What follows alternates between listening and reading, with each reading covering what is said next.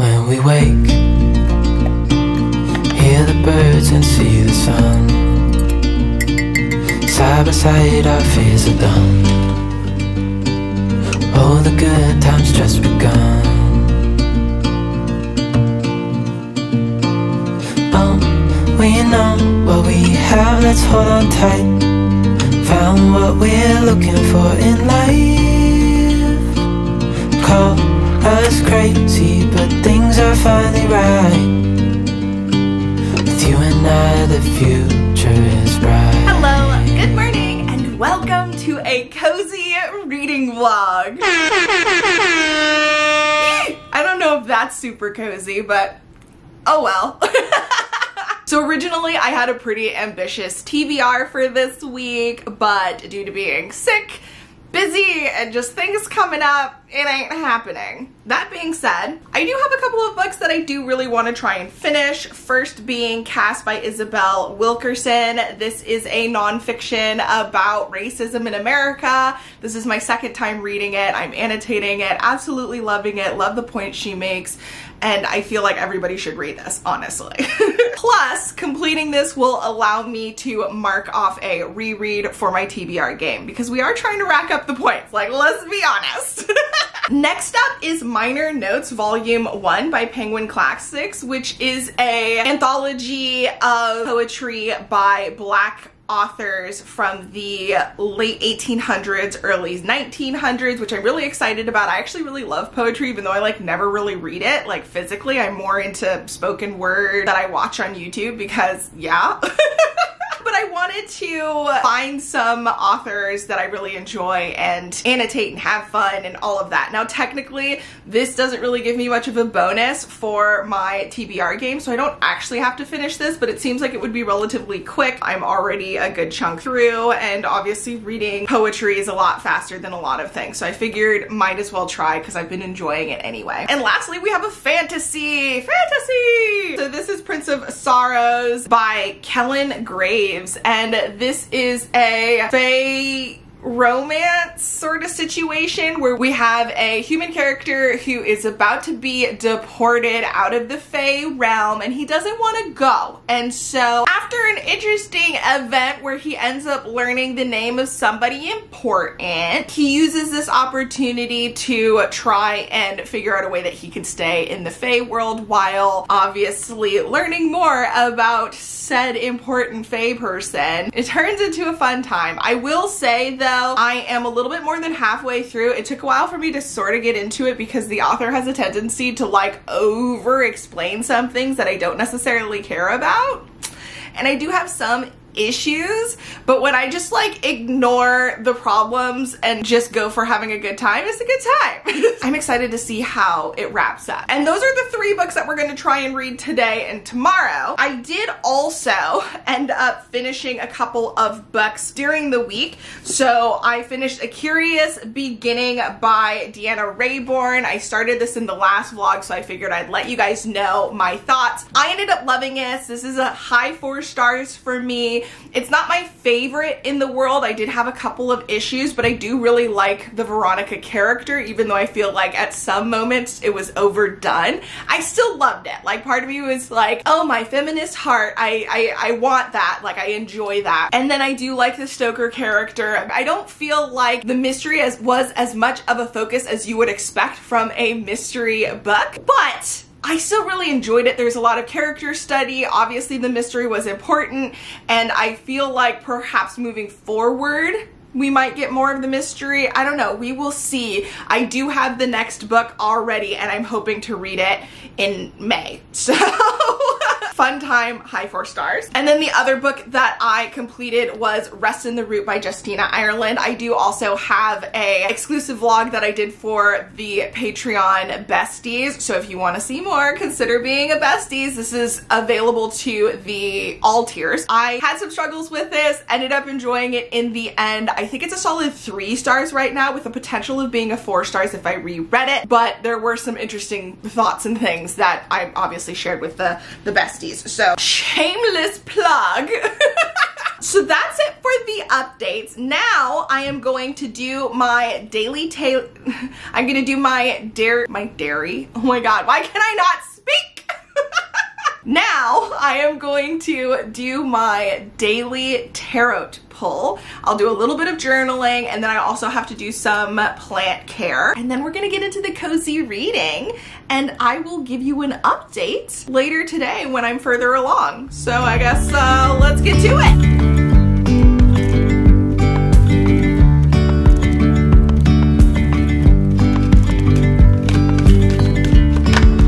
Yesterday, there was sun and there was rain, beauty in the mundane.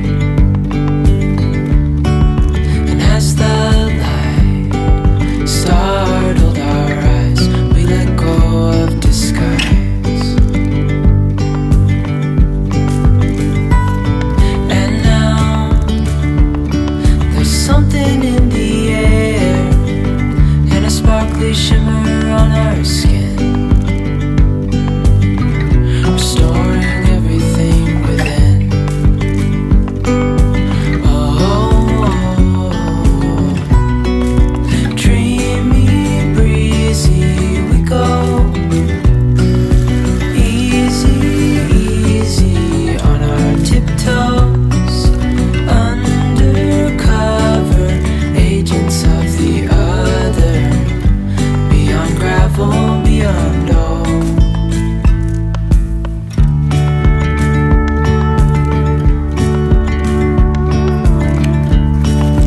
Hand in hand, building castles out of sand, reaching for the grand.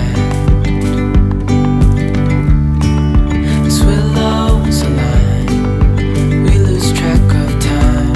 Head up high, now we climb.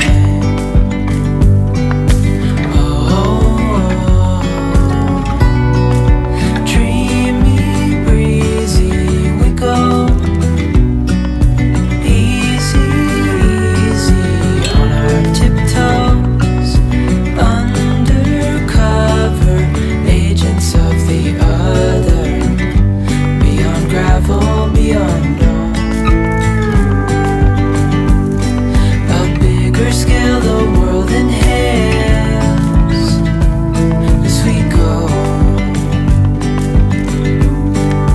Okay, hi, hello, it is update time. I have made some progress on all of the books that I wanted to, but I have come to a realization. But first, let me give you updates.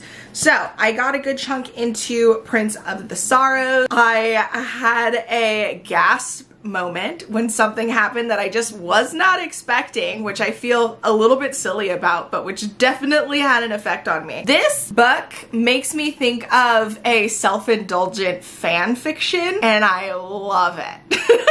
I don't fully know why I feel that way. I'm not sure if it's the writing or if it's just like the things that are happening. I know there is some cheese factor in it, but I don't know. Like, am I being too harsh? Is it just me? Or is it the actual book? I don't know. But like I said, I am enjoying it. I do plan on reading a little bit more of this tonight. Regardless, I'm pretty sure I should be able to finish this tomorrow early in the day. I also made some more progress on Minor Notes Volume 1. I'm doing basically a read through, and then for a couple of the poems I'm stopping and analyzing them, but for a lot of them I will probably do that later. I just wanted to kind of read through, see what everything is about, and get like my initial thoughts on things, and then really sit down and engage with certain poems after the fact, because some of them, like, yes.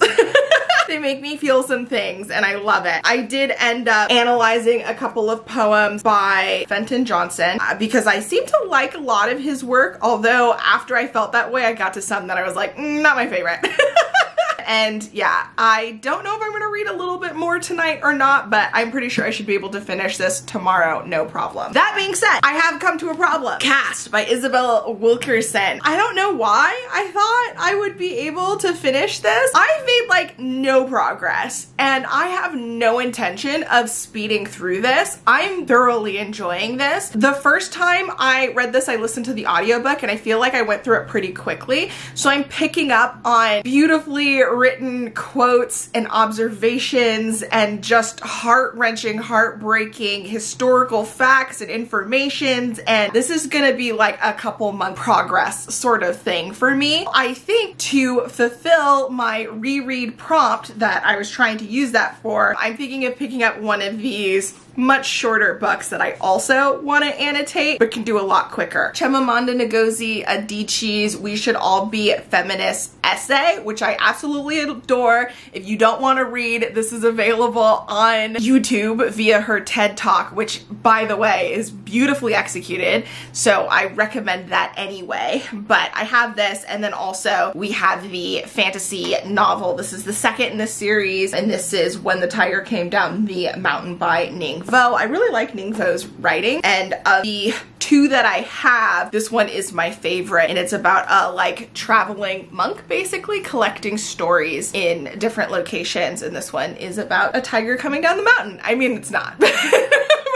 It kind of is. I remember absolutely loving this. So yeah, I'm torn between which one I want to do. I don't have a lot of time tomorrow since I'm actually going to be doing a family celebration thing, which I'm really excited about, but obviously is going to take up a good chunk of my time in the evening. So as I mentioned, I'm still going to be reading tonight, so I plan on making some more progress, and I'll probably pick one of these to start so that I'm not starting from scratch tomorrow. I want to have some progress on everything. The main thing that I want to work on tonight though is Prince of the Sorrows, because I still do have a good chunk left, so I just want to cut that back a little bit. I'm not too worried about the other two, whichever ones I do, because I feel like I can read them relatively quickly. So that's it for now. I guess I will come back to you tomorrow once I finish these bad boys up and give you my final thoughts. So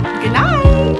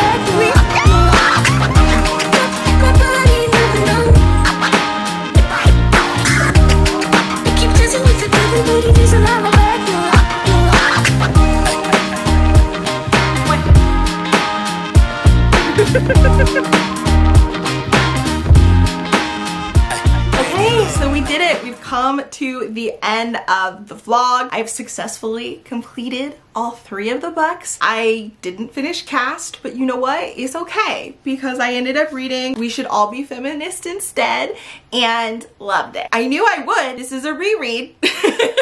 So I am able to get the point for that. It was enjoyable. I ended up highlighting all the things. So many good quotes in here. Highly recommend. Then I ended up finishing Minor Notes Volume 1. I am gonna say One thing about poetry is it does become a little bit of a slog to read through the poems you're not interested in. And although I did find several poems that I really liked and a couple of authors that I want to look more into, Fenton Johnson, which I mentioned earlier, Georgia Douglas Johnson, I don't think they're related in any way, and then Angelina Weld Grimke. Those were the three favorites of mine. There were some additional poems in here that I liked. I'm probably going to reread several of these and analyze them more in the future, but it was nice kind of getting an overview. I did wish that I tabbed all of the ones that I want to revisit. I didn't. I'm just gonna have to like reread them from scratch and